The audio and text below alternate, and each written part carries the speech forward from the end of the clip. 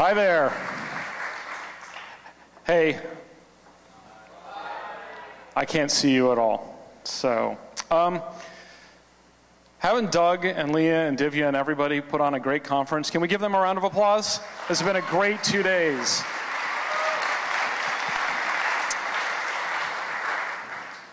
Well, thank you for having me. I'd like to start actually with a quick reading,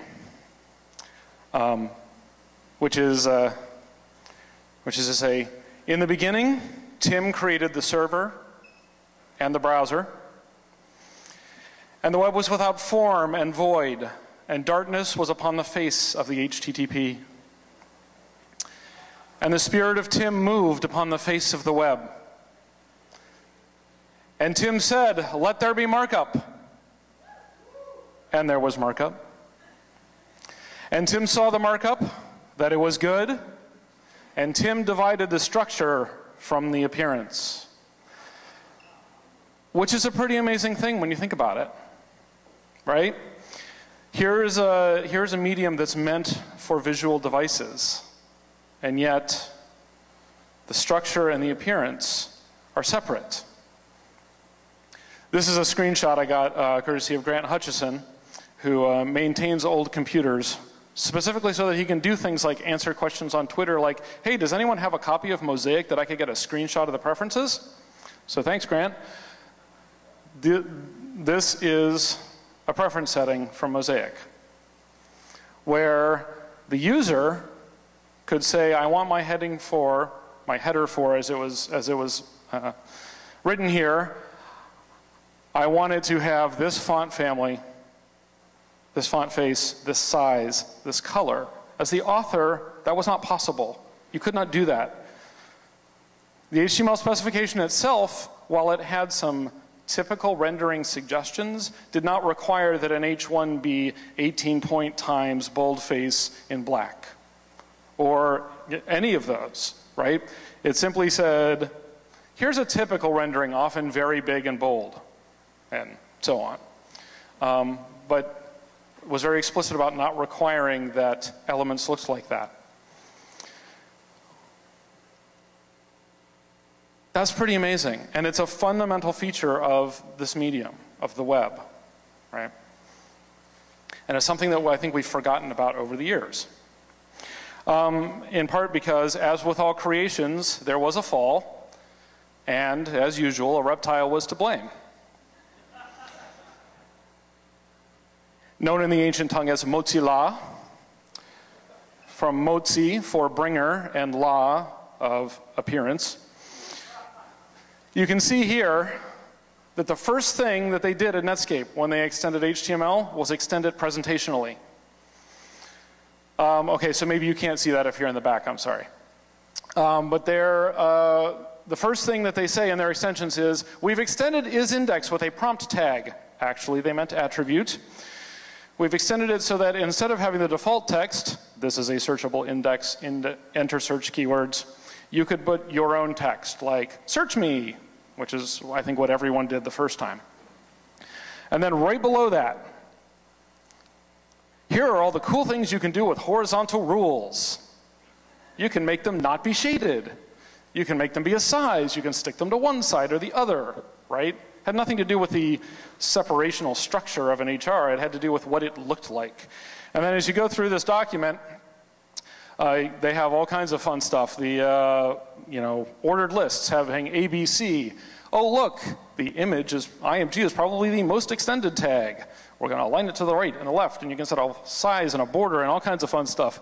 And then down here at the bottom, they say things, this is one of my favorites. Netscape should now properly deal with the awful HTML comment sequence. I don't know what's so awful about the HTML comment sequence, but apparently they didn't like it. Maybe it wasn't presentational enough. I don't know. Okay, so this is what happened right off the bat, right? We started getting presentational hacks baked into the markup, which is not where it was supposed to be in the first place. This did eventually get us to where we all ended up there for a while, which was with table layout. Lots and lots of tables. Pretty much like turtles, it was tables all the way down there for a while. But we got better. In part thanks to the Web Standards Project and other people who were of like mind in the late 90s who, in addition to saying that browsers really ought to be interoperable, which was kind of a novel concept at the time, kids, ask your parents, the Web Standards Project and the people who supported it also made a big deal out of semantic markup, the stuff that Nicholas was just talking about, right? The idea that we should not be using tables for layout because tables actually had a semantic meaning and, you know, they needed to be used for that, and we should be doing layout some other way. Of course, at the time, the reaction was usually, how else are we supposed to lay out pages, right? That's why we were hacking tables and backgrounds and spacer GIFs in the first place. Yes, I say GIFs with a hard G. Deal with it. Hard G represent, come on. All right. I understand, for those of you who think that soft G is the right way, and you're wrong, by the way, that the pronunciation was written into the specification, to which I would say that would not be the first or the last time a specification includes a bug. So thank you. Anyway, so there was this pushback saying, we need to be using something else. CSS came along. That's its own story, which I'm not actually going to tell today. All the implementation problems we had there. But it did lead to kind of a pendulum swinging the other way. Things got a little dogmatic there for a while, right? As often happens with matters of religion, where it got to the point where there was a kind of a common joke going around for a while, which was, why did the web designer leave the restaurant? Because he couldn't stand the table layout. These are the jokes, folks. Work with me. Thanks. But anyway, so we got past that period thanks to a number of things, including IE5 for the Mac. Woo! Context's still here. A little shout out there. It was a great browser, but then so was IE6 at the time. That's a whole other story. We moved into the era of CSS, right? Which this is a real thing, by the way. I got this from picture from Chris Coyer. Thanks, Chris, wherever you are. We'll work out payment later. So we had CSS to lay out our documents. Except there's kind of a problem with that. CSS was not a layout language. CSS1 certainly wasn't. If you read CSS1, CSS1 is actually pretty short. As Nicholas was talking about, it's not that long of a document. You could print it out and probably read it in an evening if you felt like it. It's very simple, and it doesn't have any layout. It's an appearance system, not a layout system. So at this point, let's say we're at about 2001, still don't have a layout system for the web. Of course, the web wasn't designed primarily for layout, but lots of people using it now. We want to kind of lay things out. And I'm not trying to dismiss CSS. It had a lot of great stuff. I mean, the box model, for example, was a really great thing because it used to be that if you wanted to have your content separated from visible borders with a background, you ended up nesting all those tables, right? It was tables all the way down. And with a box model, you had content and padding and border and margin, all of which you could address separately. But the only thing that CSS1 contained that even came close to approximating the idea of layout was floats. And that's not what they were for. They weren't supposed to be for layout. They were just supposed to be so you could take an image, well, really any element, but it was restricted to images at first, and put it to one side and flow other stuff around it. Okay? And when I say it was restricted to images at first, I mean by the implementations, not by the specification. Right? The whole idea of floats was just, we want to put something to one side and flow stuff around it, because Netscape did that with the IMG tag when they said we're going to add an align attribute and it can have left or right. And then stuff will go around it. Okay? And as we quickly learned, floats can be dangerous. You can have the float drop, right? Remember float drop columns? When you're floating your columns next to each other and one of them gets too wide and it drops below the other one? Seemed like a really stupid thing for a layout system, because it was, because floats are not a layout system, is kind of the point here. Also, float containment. Just this past week, Like earlier in this week, I had a conversation with somebody who has been doing web design for many years, not quite 10, who had no idea why floats wouldn't contain their children, right? And why an element wouldn't grow to expand to contain a float within it, okay? Remember, this is someone who's been doing web design for almost 10 years, but that means that they probably started in about 2004. For those of you who don't know, it's Googleable, but what it comes down to is, again, all float was meant to do is put images to the side and put text around it, right? Not a layout system. You could do all kinds of amazing things with floats, right? This is the acid test, created by Todd Farner. Well, shout out to Todd. And you could sort of fake layout, but that's all you were doing, you were faking. So, okay, so when working on CSS2, the working group looked at what designers were doing, and so far as I can tell, came to the conclusion that, hey, people want to lay stuff out. Who knew, right? People actually want to arrange things on the screen, so we're going to give them a system. We're going to give them positioning. Okay, anyone tried to do layout with positioning? I can sort of see you. Okay, yeah, I don't see that many hands.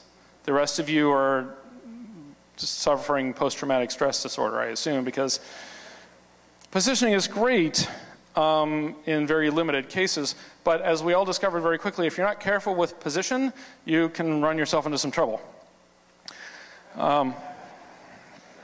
As happened apparently in Madison, Wisconsin, to a Toys R Us.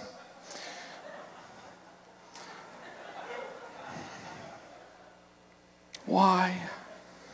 It's the only question I have about this poster is, did the people who hung it realize what they'd done and do it anyway? Anyway.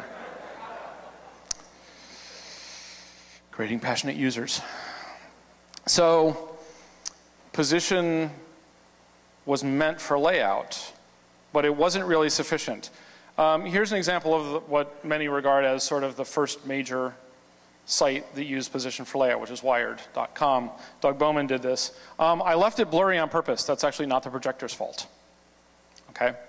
Because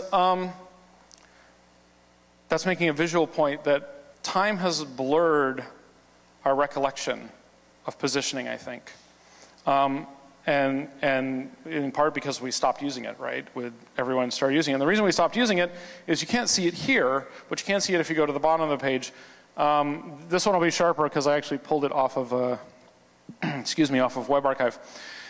Look at the footer. The footer is the width of the center column, right? The reason being that Doug knew if you ever had a situation where that center column for some reason was shorter than the side columns that he had positioned, then they would overlap. So in this situation, if he'd done a full width footer, which is what he wanted, right? He wanted a footer that went all the way across the page. But if he'd done that in this situation, he would have had content overlap. Because positioning lacked two things. Well, it really lacked one thing, but it expressed itself in two major ways. It lacked any ability to tell if there were positioned elements nearby. Like it didn't have any way to avoid other positioned elements. And what that means is that it lacked something that floats actually had, which was clear. That's why we use floats for layout. We had clear. We could clear things below other things. And as it turned out eventually, we could use clear on horizontal rules or generated elements or whatever to create the clear fix, which I know all of you have probably used at some point or another. There's no shame in having done it then. If you're still doing it now, we need to talk. But that's why, that's why we use floats. In part because it was all that we had, but because there was clear. Right? We didn't abandon floats and use positioning because positioning didn't have anything like clear. So this whole time, we've been hacking our layouts together. Our layouts are hacks. They're assembled out of the side effects of features of CSS and HTML in some cases, but mostly CSS, that they weren't meant for that. They simply, that's what we could use them for. The same as tables, right? That's what tables were for. David Siegel didn't sit down and say, what is the stupidest element I can think of for layout? Table would be great, let's use that. He picked table because it gave him what he wanted. It wasn't designed for what he wanted to do, but he was able to bend it to that anyway, okay? And then he wrote a book, Creating Killer Websites, and it sold like 1 billion copies, and he owns an island in Fiji or something, I don't know. He's probably retired by now. And same thing with CSS. Same thing with floats. Same thing with positioning to some degree. I mean, Doug made design decisions that were imposed by the technology. He didn't just say, you know, Doug didn't say, I totally want a footer that's just the width of my center column. Okay? And one of the things that I think sometimes we forget is that a lot of our very common design patterns, the stuff that we're very used to now, some things that some of us probably don't even question, spring out of those limitations.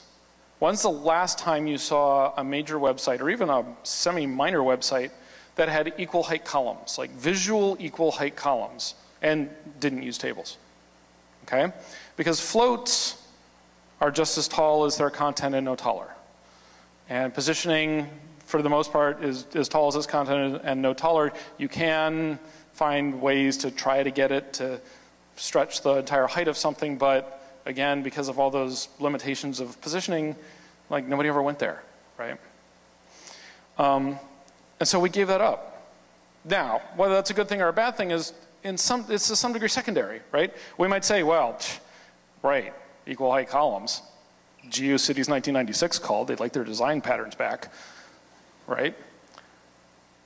But we need to stop thinking that way. Because thanks to some recent and very soon to come developments, we're moving into an era where we can actually lay our pages out using systems that were designed for layout, which is only vaguely revolutionary, and it's only been about 20 years. Some things take time, I guess. But things like flexible box and so on, stuff I'm going to talk about today, we're actually moving into a point where we have the ability to do the layout that we intend using systems that were intended for that purpose, and not having to hack our way around the lack of a layout system. So I want to look at a few of those things here, starting with viewport units. I don't know if you've used viewport units yet, but pretty much there's VH and VW are the basic ones for viewport height and viewport width. And one VH, for example, is 1/100th of the height of the viewport. Now, you might think that sounds a lot like 1%, but there's a difference. The difference being that 1%, if you say height 1%, you're trying to set the element to have a height that is 1% of its, usually its parent element, but at least its containing block, its sort of its layout context. VH is viewport related. It doesn't matter how tall or short the rest of your content is. The VH relates to the height of the viewport. Similarly for VW and width, it's 1/100th of the width of the viewport. So you can do things like this. This is a screenshot actually that I took of some elements that are stuck into the viewport, and the headings swap around a little bit. At least I hope they have been. Have they been swapping around? Okay, good. That's because I recorded video of my viewport while in my HTML document I was changing around class names, just so I could swap things around. But let me animate that to show when you change the viewport how everything stays, you know, those particular fractions of the viewport height and width. Okay, which is great if you're going to be doing something, let's say like a mobile device or some handheld, a Windows 8 kind of UI, right? Now, these are not a cure for everything. These are units that help you size things. They're not, these elements don't have any notion of where the others are. So it's not like you can change the width of one and it'll shove the others over. We're getting there. This is not that. But you can do some cool stuff. There's also a vmin, yes, vmin unit, which is whichever is the smaller of the viewport height or viewport width. So if I set my font size to 2 vmin, then as the viewport gets resized, so does the text. The font size changes based on whichever is smaller, the height or the width. Okay? So you can actually have your font scalable to the device, which is pretty nice. There's a corresponding Vmax, I believe. It is Vmax, right? They were going between VM and Vmax, and I'm pretty sure it's Vmax now. But that's something that's meant for design. It's actually kind of analogous to the rem unit if you've used rem at all, the root m. So you can say that an element should have a font size of 1 rem, and that will make it have the font size of the root element of the document, regardless of any changes of font size between it and the root. So this is actually a very similar thing. So those are cute. I'm not going to spend a lot of time on those because actually Flexbox or flexible boxes is a lot more compelling right now. Excuse me. The Flexbox spec is actually pretty well supported right now. And it's getting close, really close actually to being interoperably implemented. So I created this site just as a mock-up sort of using Flexbox. And as an example, the little links across the top there, the nav links, those are flexible boxes. Now, I'm going to hopefully show how those are laid out. Come on. Woo! There we go. So this is just a nav element with an unordered list in it, and list items, and the list items have A elements, but those don't really figure in here. And I said that the unordered list should have a display of flex. Okay? That immediately made all of the list items be flexible boxes, or at least potentially flexible boxes. And then I said justify content space between. And so it spaced them out automatically with the same space between each one. And all I had to do was just say justify content space between. This is unprefixed in Firefox, and it's still prefixed, I believe, in WebKit. And I'm not sure where Internet Explorer is with that. But there are polyfills. There's a flexie.js, flexie.js, which helps Internet Explorer deal with whatever it can't deal with. So, and there's not just space between. Like, this is one way that I can lay things out. And the nice thing here is that because of the way space between is defined, the first element is at the beginning of the flex flow, as it's known, and the last element is at the end, and then the other ones are evenly distributed throughout the space. There's also a space around, which is similar, except it balances the space around the sides of each of these, so you end up with a layout more like that. Either way, however, I'm going to take it back to, oh, shoot, sorry. Stop that. There we go. All right, forget it. Apparently, I've been visited by the dark angel of demos.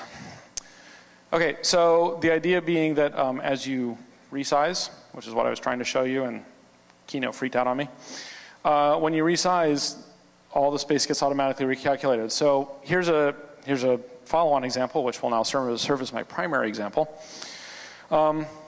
This box on the left, right, okay. I said had a width of 72%, and the one on the right, I said had a width of 10 em. And then I said justify content space between. And so it slammed them against the sides and left the leftover space between them. Okay? Which is pretty nice. And also you'll notice they have the same height. Okay?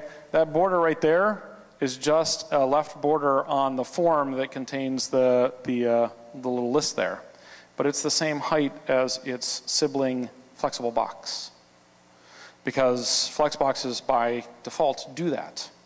They equalize their height. That reminds me of something. Does that remind you of anything? Sure seems like we've seen that somewhere before. It's kind of table-y, really.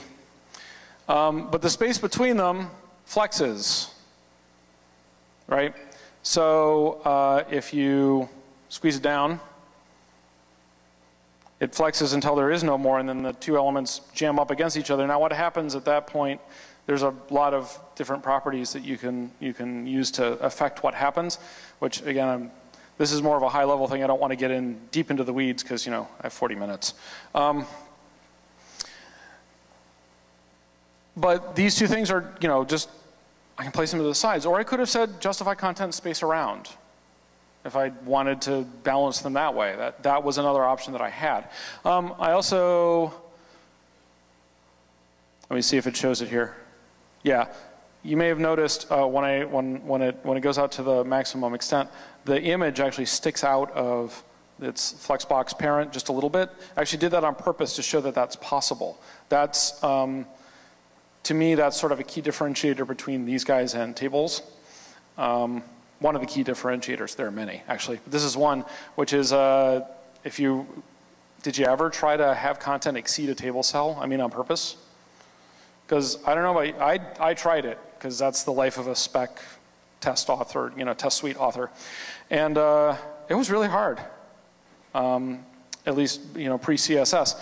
So, the CSS is awesome mug, one with the box, and awesome is like sticking out of the box. I actually unironically love that, because it perfectly illustrates something that CSS can do that tables couldn't. So these are just, they're element boxes, and you can have stuff sticking out of them. I could have said overflow hidden, and then when the layout was sort of maximally wide, the image would get chopped off at the bottom. Probably a good thing I didn't, but I could have, right? But it has that sort of simplicity to it. So, anyone remember this? Anybody? Come on. I know, a couple of you out there. This is an illustration from the article, The Holy Grail, which was published in A List Apart quite a few years ago now, actually. It was a follow-on to Alex Robinson's one true layout technique, where you could have floated columns for layout in any order regardless of the document source by doing really, really perverse things with negative margins and padding, positive padding, because there's no such thing as negative padding. Again, hacking our way, it was a brilliant hack. And I use hack in the traditional sense, right, of a really clever workaround of a limitation. Hacks are great, but usually it's better if the thing that you're working with actually lets you do what you want to, so you don't have to hack around it. So this was a follow-on to Alex's One True Layout article, where he showed how to do these source-independent columns. And this follow-up said, well, what if we want one of those columns to be flexible and two of those columns to be fixed width? How do we do that? And that's what the article said, okay? Well, this becomes really, really, really easy with Flexbox. I'm going to update it. At the time it was written, we didn't have HTML5, so everything was done with IDs in terms of saying which part of the layout was which. I just translated it basically to HTML5 equivalents, and this would be the markup structure, right? Very simple. And doing that with Flexbox is this simple. Okay. Display flex, and then set a couple of widths. I took the widths directly from the original article. That's why I'm using pixel layout here. Please don't do this for real. But just to show how this could be done. The ones on the sides, the nav and the aside have fixed widths, and they have no flex. I said flex none. And then the one in the middle has an automatic width, and it has automatic flex. And if you were to do the resizing thing, then the center column would just get wider and narrower depending on how you resize it, and the sides would just stay the same. Like I say, you don't have to stick with pixels, right? These could be ems and percentages, any length really, any layout is fine here. And for that matter, the source order independent layout is also possible just by using the order property, by saying the article should have an order of 2. In this case, because the other guys have orders, they're sort of automatically given orders of 1. Order of 2 means put it after any lower order number. Order is a little bit like z-index in a conceptual way, but not in a layout way. Z-index from here to there. This just basically says anything that has a higher order number goes after the ones that come before it. So that's all I had to do. I didn't touch the markup to change that around. Okay. And so the interesting thing here is that if I were to take this layout and change that main element, you see up there it has display flex. If I were to change it back to display block, then the columns, what we're thinking of as columns here, would cease to become flexible boxes of any kind, which means that they would be laid out in source order, basically. I left in some orders to just show that they don't apply in this case because main is set to display block. And so I can have these in an order that makes sense, let's say for handheld devices, where the header is first and then you have the article, which I'm assuming here is the main content of the document, and then an aside, and then the nav, and then a footer. And if you don't like that document order, you can have your own document order. That's fine, right? Put it, if you think that the nav should be between the header and the article, that's great, you can put it there. Because when you lay it out using Flexbox, let's say, you can put it in any order you want. So you have this, and then change that main back to display flex, give these guys an order of 1, 2, 3, and they're laid out in that order regardless of how they are in the source. Okay, so that's pretty fantastic. Also Gesundheit. Because I don't have to think anymore about negative margins and exploiting strange, subtle wrinkles of the float algorithm. I can just do this and be done.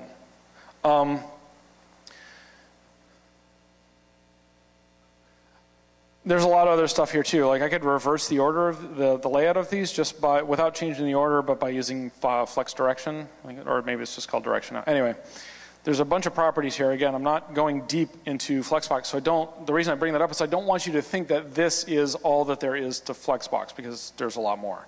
But this is, kind of gives an idea, right, of where we're going with this. There are a lot of possibilities in terms of what you can do for layout, right? So, for example, you can align all of the items. This is using the align items property, strangely enough, to have all of your flexible boxes be jammed up against what's called flex start. Here, that would be up against the top. And their heights would then be content bound, right? Remember when I said that the flex boxes have equal height by default? They do, and I am not representing that case up here because we've already seen a ton of screenshots of that already. But align items defaults to stretch, but it doesn't have to be stretch. So here with flex start, I have my traditional like 3-column layout, and all of the boxes are the height of their content and no more, right? What we're used to, what we've seen for the last 10, 15 years. Okay, let's go with 10. That way I don't feel so old. But also flex end, jam them all against the bottom. And top and bottom here, the reason that these say flex start and flex end is that you don't always have to be horizontal, which we'll see in just a moment. You can center them all so that their centers all line up, vertically centered on the tallest of the 3. That's right, I said vertical centering in CSS. Yeah, can I get a hallelujah? It's not quite as cool as we would want probably, because this is not probably quite the answer to, I have an element and I want it right in the middle of the viewport. Not quite. Although, maybe we could hack it to do that? We're not done with hacks yet, okay? In case I had left you with the impression that hacks are done, no. As was pointed out earlier in the conference, we'll never be done with hacks. That's not necessarily a bad thing. Then there's also baseline, which is align these items so that the first baseline in each box, they all line up together. Okay? So if you have an H1 in one of them and an H2 in another and an H3 in the third, right at the top, those three baselines all line up perfectly. Wow. And you can do it globally, sort of. You can say for this particular flexible box, I want all of these items to be aligned in this way. You can override that on a per box basis using align self. So in the upper left corner there, that's the flex start, but then for the orange guy there, I said, I could say align self flex end, and it gets put down to the bottom, and so on. You can mix and match these however you want, which is a little bit wired, I agree.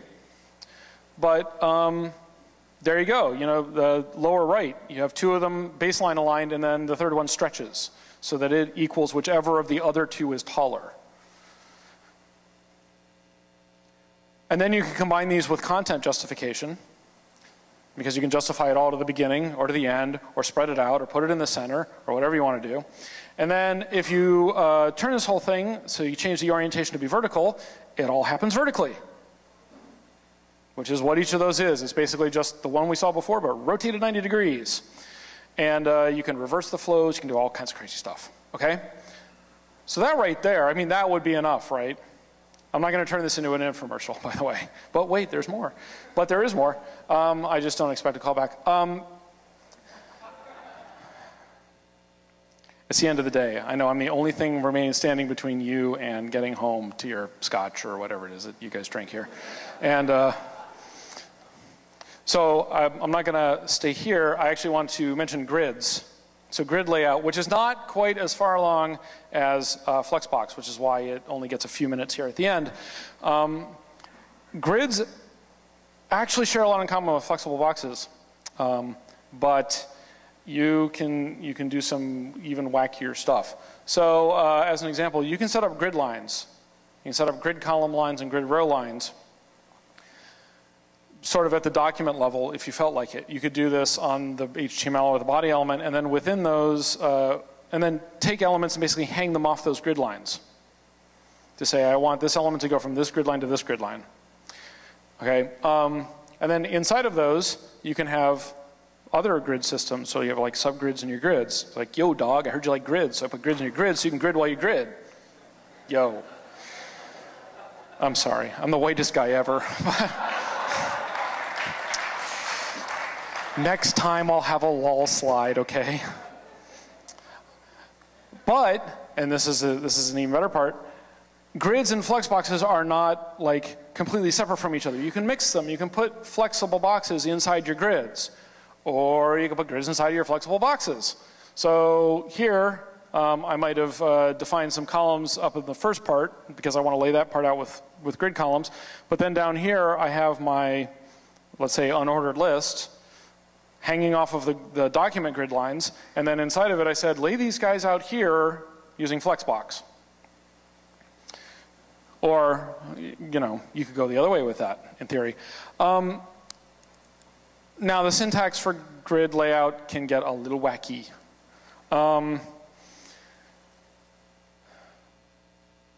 But it's going to be okay. We'll get used to it.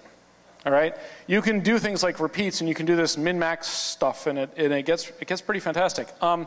Like here, what's interesting about things like the min-max syntax, value syntax, is that you can have two possible outcomes for your layout depending on the conditions. So here, the first grid line, the first column line is at 50 pixels, and then there's one. The next one is at 1 fraction. That's what FR stands for. And then min content, which is the minimum amount of space needed for the content that will fit into that column, whatever content might be in that column. And then the last one is the minimum of either the min content or the 1FR. Yeah, okay. But what that means is that if the 1FR wins out in that min-max evaluation, then you actually have 2 fractions, and they will be of equal size.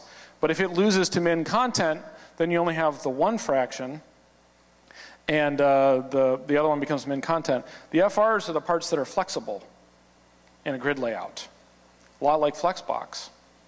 Okay? Now,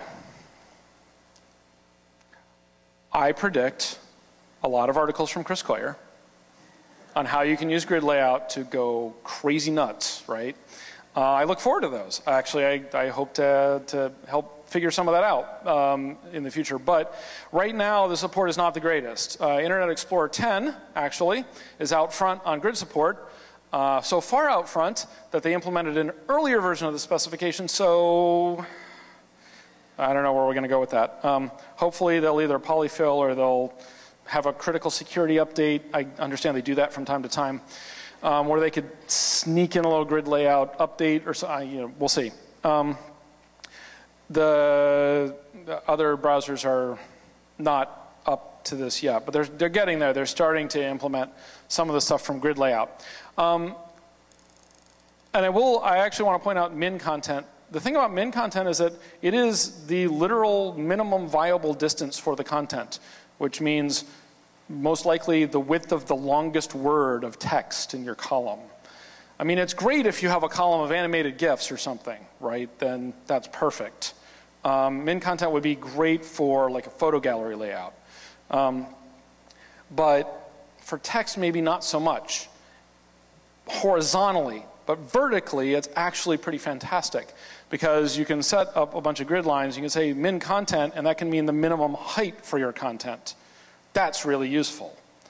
So some of these things like min content and max content, I think will be a lot more useful vertically than they will be horizontally. But I don't want to be too constraining because I've been surprised before.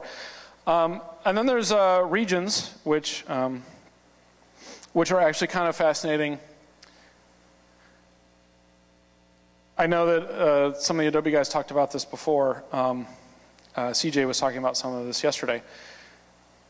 But there was something that I just wanted to call out a little bit more here because it's going to be a big shift, which is, this is how we would usually lay out 4 boxes of text in a page, right? 4 divs, or 4 sections if you want to be HTML5e, 4 paragraphs if you really want to kick it old school. But that's how we do it, right? We would have these 4 divs. If you want to lay this out if you want to flow the content between these boxes using regions, you can do that. And the brilliant thing about regions is that it really just says, here's how you define your content flows. And how you lay them out is up to you. You do not use regions to lay out things. You use floats or flexbox or, God help us, tables or grids. And then you use regions to say, this is how this goes from one place to another. So we're actually going to end up with structures like this, where all of your content is in one element, excuse me, and then you have like a markup skeleton that defines the pieces of your layout. And then you lay them out however you're going to lay them out, and then you flow it through using regions. That is a completely different pattern than we're used to, right? We're used to, like Nicholas was talking about just a few minutes ago, having to have the structure be part of the layout. Well, have to be part of the content, excuse me, basically the structure interleave through the content in order to define the layout. That may not be true for much longer, or at least not necessarily true. It's not as though you have to use regions or else. We don't have a CSS task force, SWAT force yet. But I understand that that's been proposed by Microsoft, so we'll see how that does on the process track.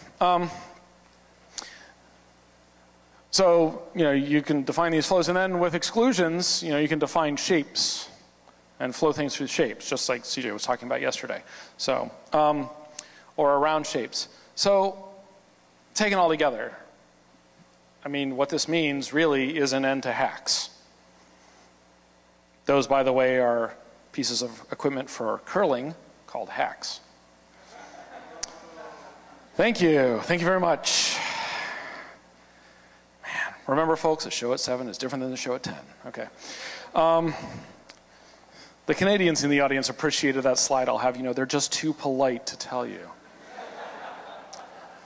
Okay, so 2 decades of layout hacks are actually coming to an end. They're not ending today, they're not ending tomorrow, but they'll be ending soon and for the rest of our lives. Exactly, because we have these modules, right, that are designed specifically for layout, and they're designed specifically to work together as needed or work separately if that's how it needs to go. And the interesting thing is, I think we're due for an interesting period. Some of you may remember the desktop publishing revolution of the 1980s and 90s, when people got their hands, like, you know, not like professional designers, but regular Joes and Janes got their hands on desktop publishing software, and they used all the fonts, right? Like everybody's newsletter looked like a ransom note. And it became a thing, and then there was sort of a backlash. It was like, okay, we're done. Can we maybe just use 2 or 3 fonts? That would be really lovely in each newsletter. I think we're likely to go through a similar period, right? Because the kind of layouts that Wired magazine was doing in print in the 1990s, things like regions and exclusions make totally possible, and people are totally going to do it, and it's going to be completely unusable for a lot of people. Okay, so we're going to go through that period, right? We're going to go through that period of eye-bleeding yikes, okay? But that's not a bad thing, because I think, you know, every major shift like this, people go nuts. They try to figure out everything that's possible, and that's a good thing, because by figuring out what's possible, we'll figure out what's best. And so, you know, with grids and with the flex boxes and regions and exclusions, all this stuff, you know, there can be craziness, but there can also be some really great stuff, you know, and that doesn't even count all the other things that might feed into this. So, you know, the ability to lay out a page like this for print media using CSS and then have it print like that on every page, right? That's a good thing. And so, like I say, 2 decades of hacks coming to an end, and within the visible horizon, I feel like. Obviously, I've been doing this for a while, this whole CSS thing for a while. And we've had promises of like strong layout systems come along before. This is the first time in a long time I actually feel excited and optimistic that it's for real, that we're actually going to have these systems. So with Flexbox, we already do for the most part, as long as you're willing to polyfill. And grid layout is, implementations are gaining. And Adobe's doing a heck of a lot of work with regions and with exclusions to help other implementers figure out what to do. So an actual period where layout is on purpose, using systems meant for that purpose. I'm really excited, and I hope you are too. Thank you very much, everyone.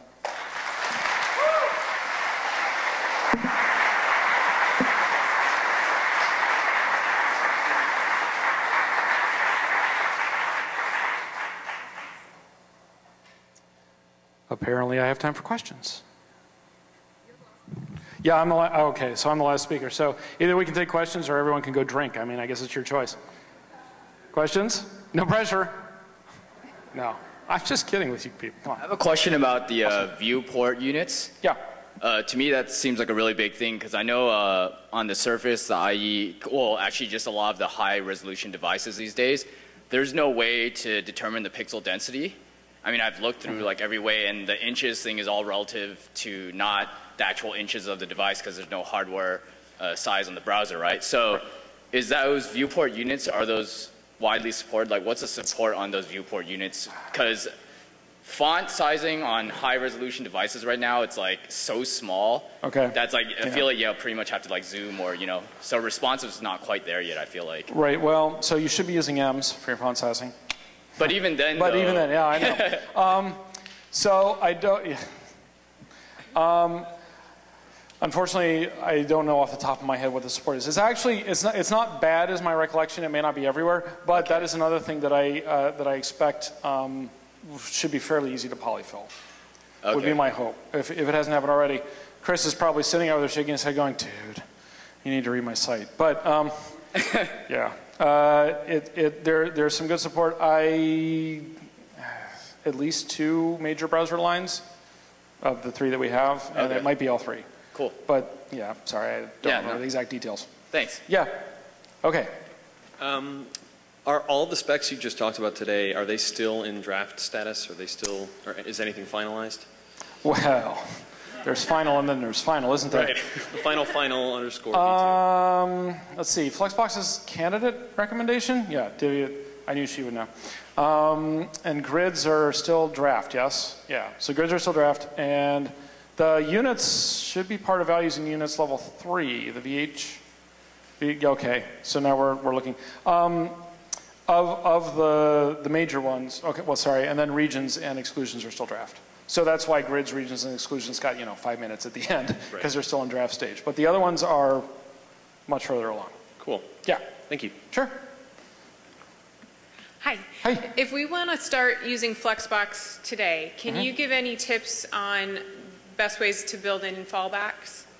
Yes. So that's a good question. So the way that I would build in fallbacks is I would put the content in the order that I want it to be in the absence of any Flexbox. Okay, that's where I would start. So, which some people would regard that as a mobile-first strategy, if that's your buzzword. So you mean like the DOM layout? Right. Okay. So assume that all the CSS went away. What order do I want this stuff to be in? And then do the Flexbox, and then you could potentially, depending on where you end up from there, use CSS hacks or other filters to supply floats, perhaps, to older browsers. But that's probably how I'd approach it. I might use positioning instead of floats, depending on what I was doing. But that's what I've done in past iterations of these sorts of experiments. It's not going to work in every case. Right, there are likely to be, unfortunately at this point, especially if you're in a situation where, 15% or 20% or 30% of your users are on IE 7 and below, right? You're probably not going to be able to do this, but I would still encourage experimenting with it. Hopefully all of you get at least a little bit of time each week to just mess around, because that's how you learn, right? And so maybe take the home page or the main page that you work on and just redo it in Flexbox and see how that changes things and like what wacky things you can do with it. And then if you're, if you're only targeting mobile devices with something, or if well, sorry, let me rephrase that. If you have your mobile device or your handheld device style sheet, that's maybe where you would do the Flexbox, because, hopefully 98% of your users are, on current browsers. I mean, again, as always, you have to look at your own site stats and figure out what you're going to do. But that floats are the usual fallback, because, I mean, that's what people are used to in layouts, right? But it's what they're used to seeing. So. Thank you. Yeah, sure. Okay. Hello, big fan. Thanks. Thanks for all your work. So Flexbox or grids, like what do you see taking over like actual business websites out there in a while? Yeah, well. Or do you see anything else taking over? Like, long term, I think it'll be both. Short term, it'll be Flexbox, because Flexbox will gain wider adoption faster than grid, is my guess. And then there will be this period where it'll be all grids all the time, because I have yet to meet someone who is a traditional designer who didn't long for some form of grid. That's right? And with one of the things that I sort of implied, but I didn't make totally explicit with one of the slides, or at least I didn't call it out, is that you can say, like for the HTML element, I want a column grid line every 10 pixels. Please don't, but you can do that. Heck, you could say do it every 1 pixel.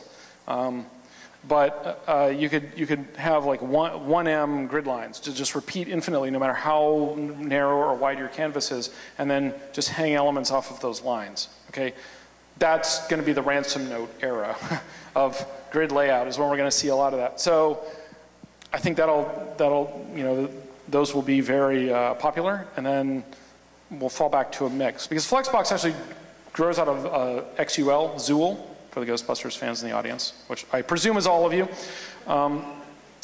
And that's what that's what Firefox uses to lay out the browser Chrome, right? So it's great for things like navigations and like creating buttons. It can also be very good for layout, I mean, just like I showed here, but yeah, I think we're going to end up with that blend. It's more likely, I think, and I've been wrong before when I've tried to do long-term forecasts, but I think we're going to have sort of grid, like sort of at the top level, and then flexible boxes inside of the grids.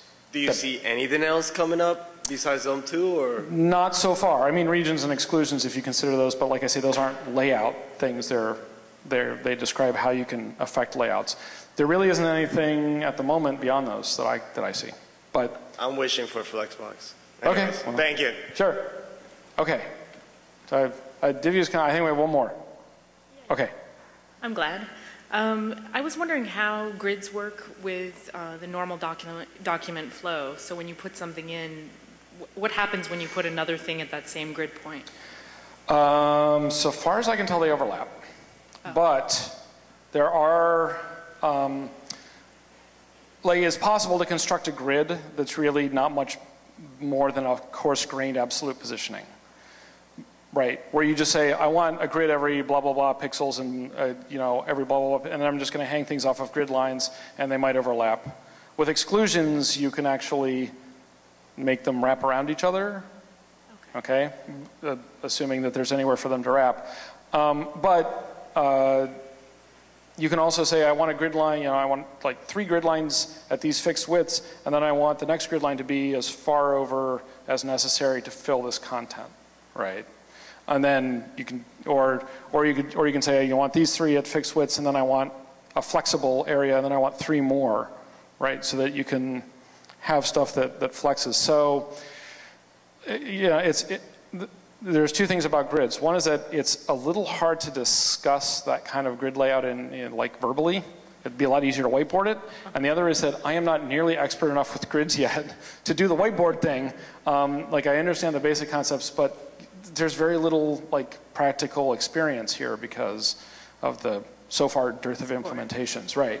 So we're going to start figuring that out, right? And that's, you know, if we run into problems with that, then it'll get worked around one way or the other, whether we hack our way around it or the specs that we have coming up, like exclusions, might be a way to fix some of those problems. But yeah, it's going to be interesting. And it's a whole new realm because they're systems that we're just not used to. So it's going to be really fascinating for the next few years. So, Thank you. Awesome. Well, I think that's it. I'm going to turn the microphone back over to Divya.